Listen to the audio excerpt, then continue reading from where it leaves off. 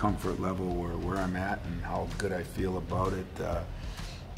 But right now I have a high meter. You know, I don't know if I'm starting to appreciate life more and the opportunities I have. Whatever the reason is, really doesn't matter. I think this team has a chance to keep getting better.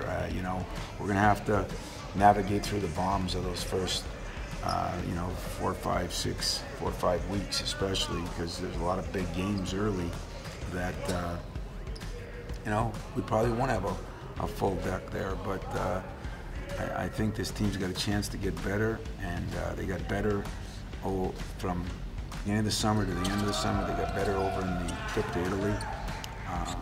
And I think, you know, looking forward to today's practice, see if we have the energy. They've had a lot of energy, and they've had a lot of extra work, and now we got to put that together. We're really trying to take this to another level. That's the whole mentality. That's the mantra of the year. You know, let's take it to another level, because we have gotten to Final Fours. We've gotten to 5 Final Fours since we won it in 2000. That's in what, 15 years. But I haven't won another one.